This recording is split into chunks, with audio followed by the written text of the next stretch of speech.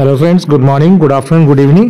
So there is an important update on MET 2024 which is Manipal entrance test, and this is regarding Manipal counseling and the document upload dates, right? So this is very important update. So you would have all got the mail from Manipal institution, right, Mahe, regarding the admission process for 2024, and it has been confirmed now that 50% of weightage will be given for the boards exams or the 12th class exam or the PU exam, and the rest 50% of weightage is there for Manipal entrance test. But there is a new twist, right? When you talk about the weightage for board exams, it will be like maths plus physics plus English, which is a surprise addition, and plus chemistry.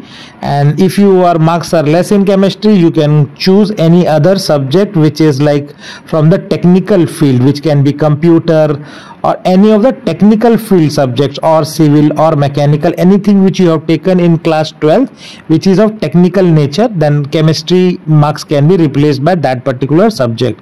So it's a mix of 4 subjects: physics, maths, chemistry, English, and rest 50% weighted for MET exam.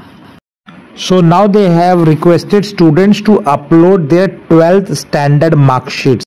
So for students whose 12th class results are out, typically the student from different state boards, right, which results are declared, then you can upload your mark sheet by 6th of May 2024 for all those students whose results are declared.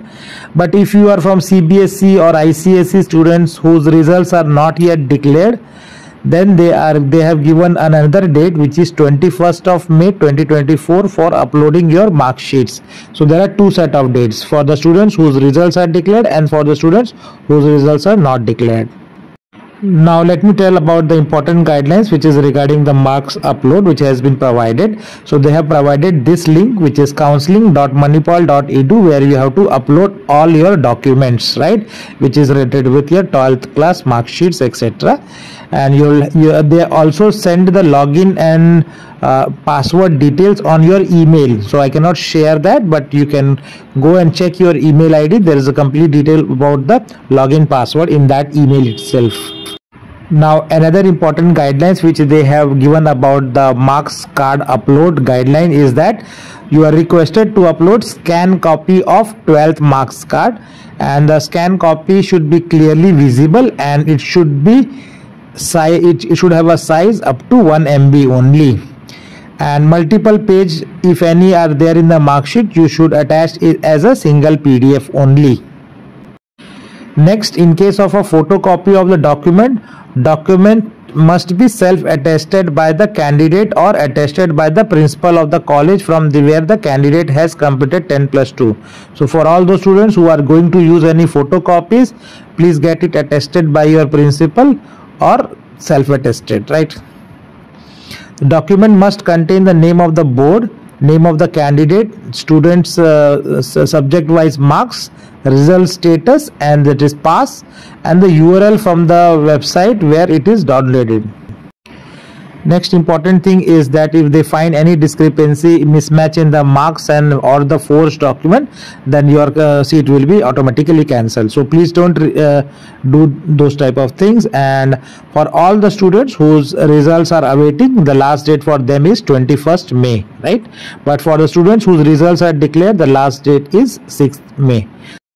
And this is also very important part. Once you have uploaded your document on counselling.manipal.edu, then by default every document which has been uploaded will be in the in progress status.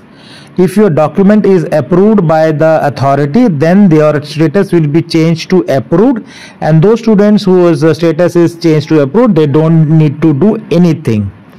And if the document status is rejected, then you are requested to upload your document once again. So this is very important. So that's all very important update. Thanks for watching. Please do subscribe channel and go and check your email. It will have login password to join this portal.